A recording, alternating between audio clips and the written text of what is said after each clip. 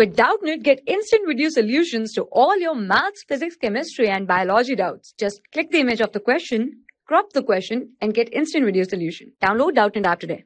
Hello everyone, let us start with our question. In this question, what is given? That at the moment t equals to 0, when the charge on the capacitor C1 is 0, the switch is closed. Now if I naught be the current through the inductor at t equals to 0, then for t greater than 0, okay, we need to identify the maximum current through the inductor and also the maximum charge on C1.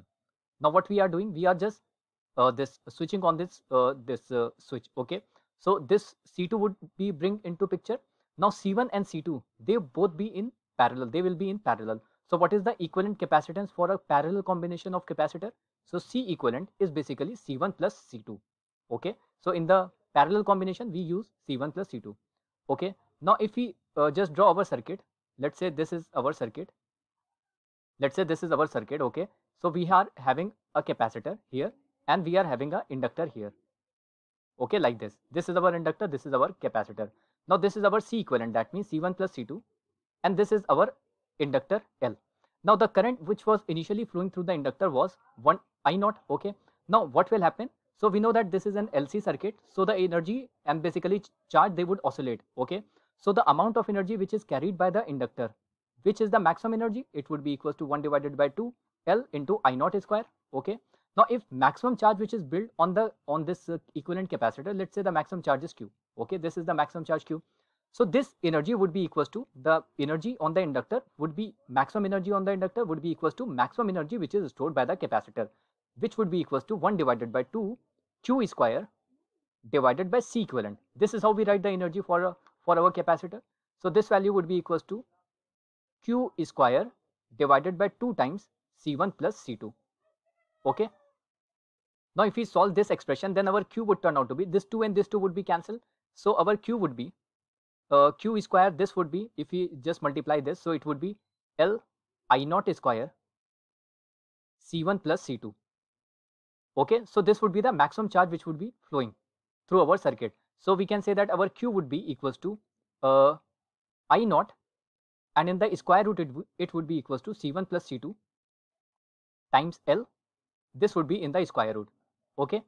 Now let us redraw our circuit just for the capacitor part, okay. Let's say this is our capacitor part, this is our C1, and this was our inductor part, and this is our C2, okay. Let's say this is our C1 and this is our C2. So what is the charge which is flowing through here? In the maximum case, it is equals to Q. Now here the charge which is going is Q1, here the charge which would be going through would be equals to Q2. So we can say that our Q would be equals to Q1 plus Q2, okay. This would be the case. Now since the potential, these are connected in parallel, so our C1 and C2, basically these would be connected in parallel. Here we can see that all the circuit, these are in parallel, so the potential difference would be same. So how to write the potential difference? Potential difference is basically Q divided by C. So Q divided by C for this one, this is the potential difference for our first one, would be equals to Q2 divided by C2. Now from this expression, the value of Q2 would turn out to be, Q2 would be equals to Q1 then C2 divided by C1, okay. So let's say this is our equation, let's say this is our equation 1, let's say this is our equation 2, and this is our equation 3. Now if we put equation 3, putting Q2 from 3 into 1, we get, if we put this, so we would be getting Q1 C2 divided by C1 plus this Q1. This would be, basically we have written Q1 plus Q2. This is equals to capital Q, and capital Q we know, capital Q value which we have calculated is I0 in the square root C1 plus C2 times of L, okay. So here we can take Q1 to be common. So if we take Q1 to be common, then it would be it would be C2 plus C1 divided by C1. This would be equals to I0, then C1 plus C2 times L in the square root.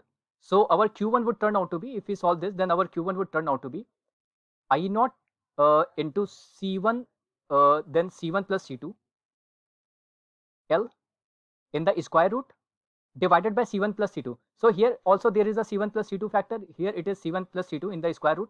So we can just write, so one power would be cancelled, so half power would be just remaining, so it would be C1L divided by C1 plus C2 in the square root. Okay, because it would, this is 1 power and this is half power, so this would be the value of Q1. So if we check the option, so the correct option would be C1 I naught in square root L divided by C1 plus C2. This would be the correct, so this would be wrong. Now the maximum charge, so maximum charge it is given as this current, it is I naught by 2, but initially what is the charge? I naught. So the maximum charge which would be for the inductor, it would be equals to I naught. So this and this would also be wrong. So the correct option is just our D option. Hope you understood this solution. Thank you. For class 6 to 12, IIT JEE and NEET level. Trusted by more than 5 crore students. Download Doubtnut app today.